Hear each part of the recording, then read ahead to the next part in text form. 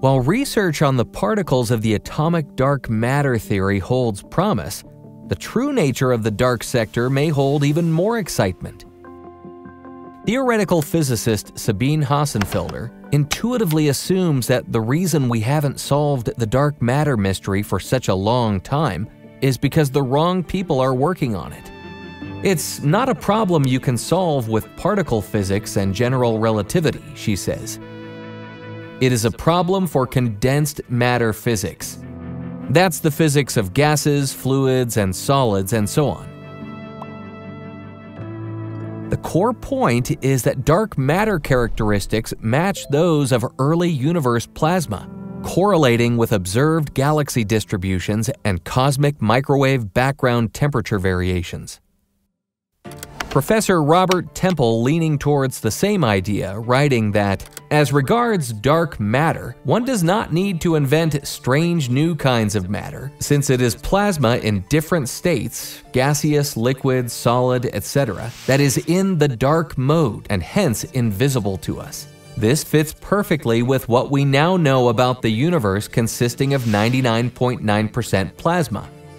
End of quote.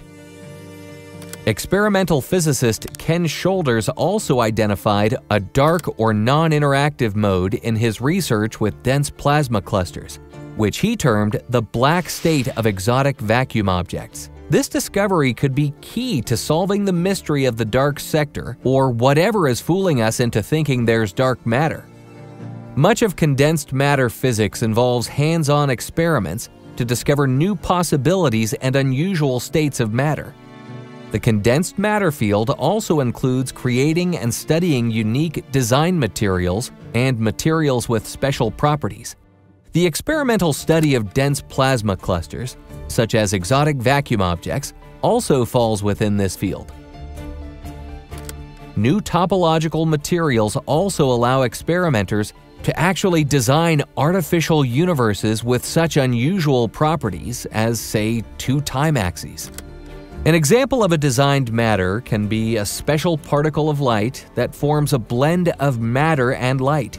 In short, the possibilities of condensed matter are limited only by our imagination and the fundamental laws of physics, so the list goes on and becomes even more esoteric. If we understand it and can do it already, then why can it not be done by others? And it seems like the fear is that somebody knows the answers and they are not humans. From the evidence of UFO technologies, it appears they have mastered the creation of advanced design materials. The speculation that these advanced beings might occasionally manifest physically in their advanced spacecraft, along with their vulnerability to harm, could explain why close encounters are rare. The theme of mortality and vulnerability among these enigmatic beings, often depicted as sky gods, is prevalent in world mythology. Interestingly, declassified X-Files also mention that the occupants of UFO crafts mostly cut the ignition systems deliberately, and the failure is not merely a precautionary measure due to the inadvertent close approach of a vehicle to a craft while it is going about its normal business. Mead Lane's Etherian ships theory also adds a new dimension to interplanetary travel. Lane suggested that if flying saucer disks are materializations from what he termed the etheric plane, or in our hypothesis, the dark sector plane, it's crucial to remember that all celestial bodies, not just Earth, have dark sectors. These regions interpenetrate with our world and extend beyond them, implying that disks labeled as coming from Etheria may originate from the dark sectors of Mars, Venus, or other celestial bodies. Therefore, attributing them solely to certain places like Zeta Reticuli or Sirius can be misleading. Referring to UFOs as spaceships from another planet is accurate only if we consider them as crafts from coexisting worlds within invisible dark sectors.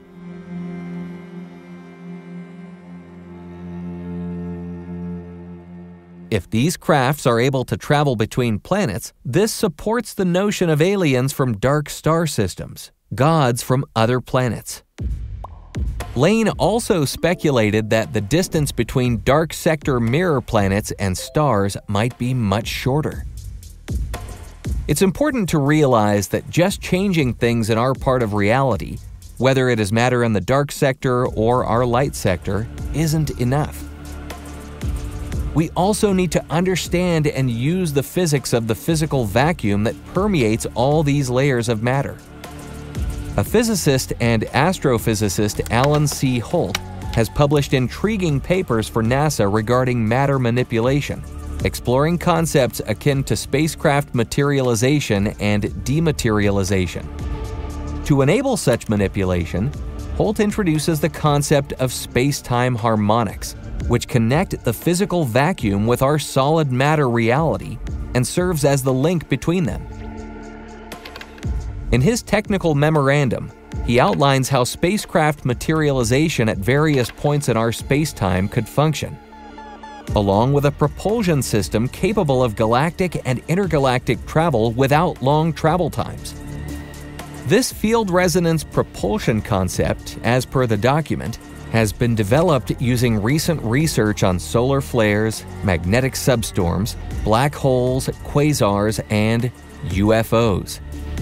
He states, "The potential existence of the space-time harmonics mean that if a craft at a specified space-time point could artificially generate a configuration of electro-hydromagnetic fields which has a resonance with a distant space-time point, a basic imbalance would be created.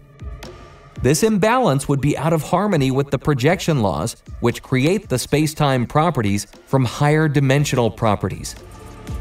Forces would be set in motion to re-establish a balance, which in this case requires that the craft and its fields to be located at the space-time point where such field configurations are a natural harmonic of that space-time metric." The best analogy in everyday life is that of tuning a radio. The tuning knob in this case is the spacecraft's mechanism for changing the configuration of the magnetic waveform.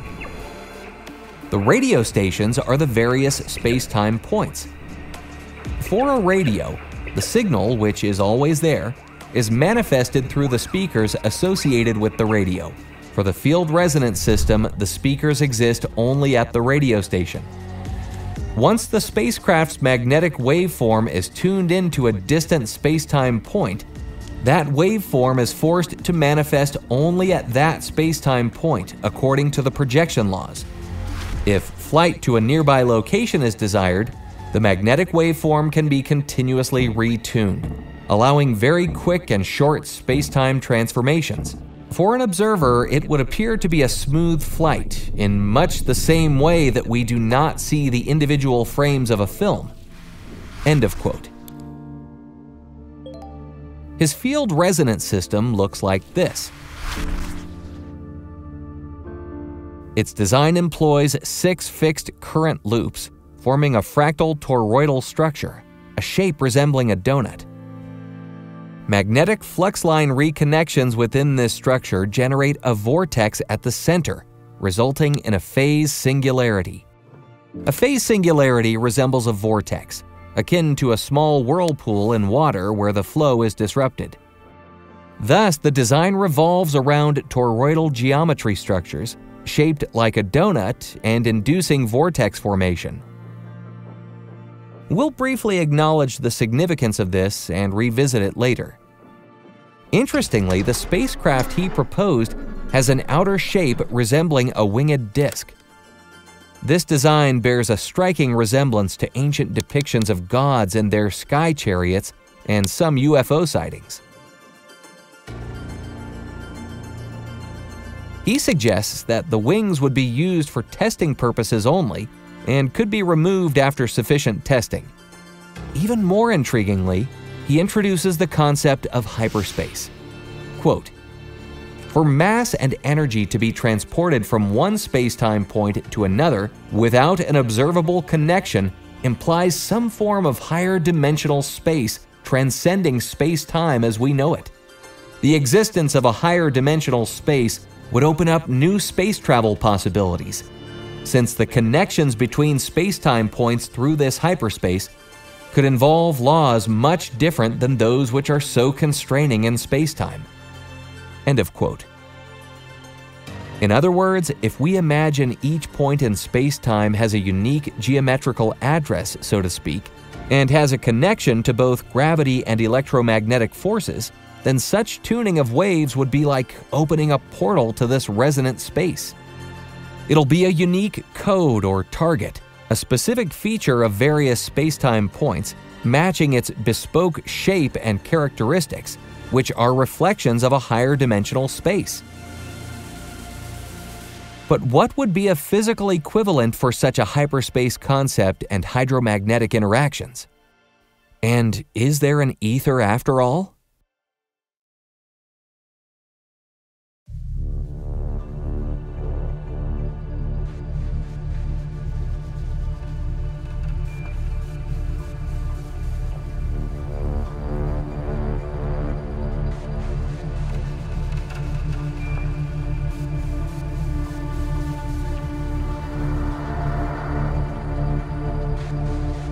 Copy over.